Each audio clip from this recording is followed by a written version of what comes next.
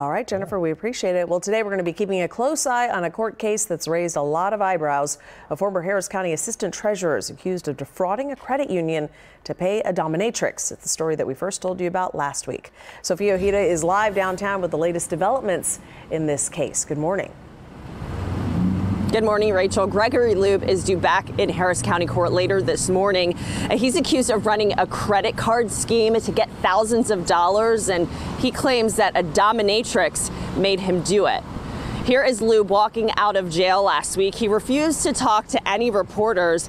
Last week, Gregory Lube was charged with felony aggregate theft. He's accused of scamming more than $35,000 from a credit card account that only had a $10,000 limit.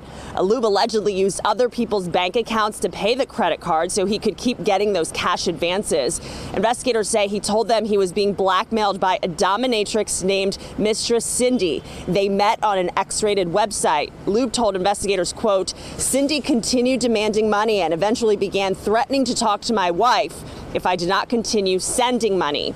Lube refused to answer any of our Robert Arnold's questions last week. Can you at least tell us who Mistress Cindy is? No, please.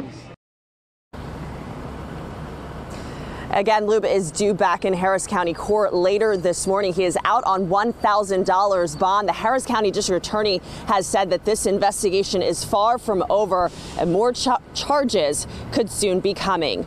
Reporting live downtown, Sophia Ojeda, KPRC Channel 2 News.